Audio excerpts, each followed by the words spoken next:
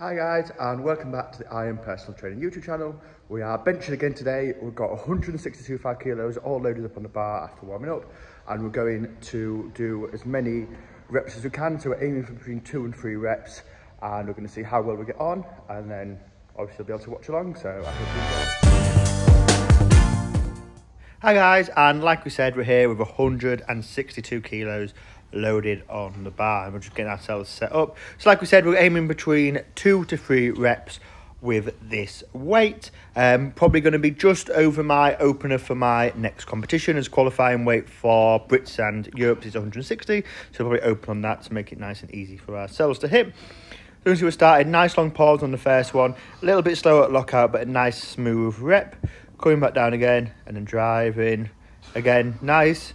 Bit slower at lockout, come down for the third one, and as we come back we just lose our line slightly, and that's it, that's the rep done. So 2 reps, fairly happy with that. Would have liked to get a bit more, but that'll do. We then dropped down to 150 kilos, and we did 3 sets of 3s on here. So we're just filming from this back angle so you can see how I set up.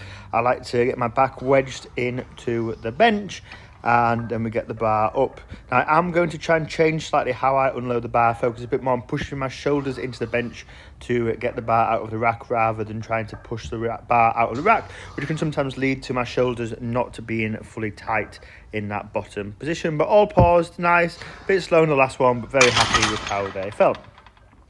We then come to our secondary bench movement, which is a double pause bench. We're now at 135 kilos. So again, just getting ourselves up. So you can see we're quite consistent with our setup. I try and keep everything the same each time that I do it, and make it as similar as possible each time. So we're coming down, first pause, second pause, nice and easy. Bar moving really nice. These have definitely helped me be able to do a little bit more power in the movement, and definitely get over some sticking points as well. I just need to make sure I keep that line nice and smooth. So just doing 3 lots of 3 on them. We then come on to some pendlay rows. We're at 115 kilos, I believe. Sets of 8. Again, like I've said, these are just some of the best row exercises you can do. Really let you get some extra weight on the bar, and allow you to really push those movements, get a nice strong back, which, like we said, if you want a big bench, like the back is somewhere that you really need to focus on. If you don't have strong back and strong lats, you're not going to be able to have a really strong bench. So you've got to focus on those things as well, rather than just benching all the time. So now we come on to the dumbbell pullovers. Like I've said in other videos, I've really enjoyed doing these. Definitely going to have them back in soon. Got a really nice lat pump on off them. I definitely feel like I've had some lat size increase as well. So yeah, I think we're at 47.5 kilos. 147.5 kilos at these would have been very impressive. And just going through the motions, as you can see.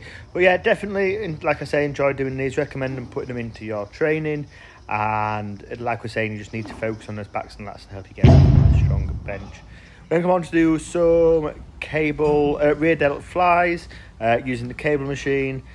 Again, this is all about like stability in the bench, able to get that force from the bottom, keeping the bar nice and controlled. So, you know, these are, again, just important exercises to be doing. Don't neglect these muscles. It's really easy to neglect the rear delts because they don't get worked in a lot of other movements as well, like the front delts do. So definitely important to put them in. We then come on to our heavy French press. Really enjoy doing these as well.